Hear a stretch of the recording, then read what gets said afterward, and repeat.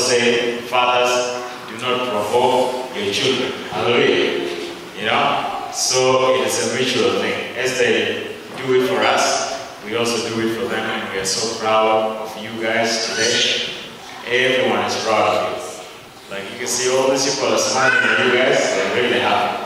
You guys have done a wonderful job. It's a great leading and praising, and we pray that you guys will continue to lead us. Amen? Okay. Father, in the name of Jesus, we thank you for this beautiful day. We praise you for seeing our children leading us in praises before you, Lord. And we thank you, God, because we know that you dwell among the praises of your children. And Father, we thank you for the words that you've spoken unto us, for us to honor not only our earthly fathers, but you, our heavenly fathers.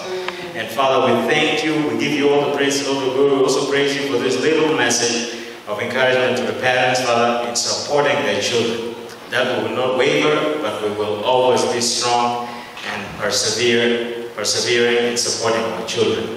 God, I thank you, and I pray blessings upon the refreshment that we are going to take. May you bless our fellowship downstairs, and may you bless each and every single person among the congregation today. For those who are not feeling well, may you heal their bodies. For those who need your touch, may you touch them, Lord. For those who need your intervention, may you intervene in their lives. Father, behold what manner of love that the Father has bestowed unto us, and that we should be called the children of God.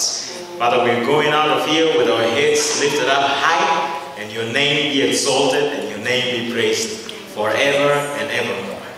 We thank you and we give you all the glory. In Jesus' name.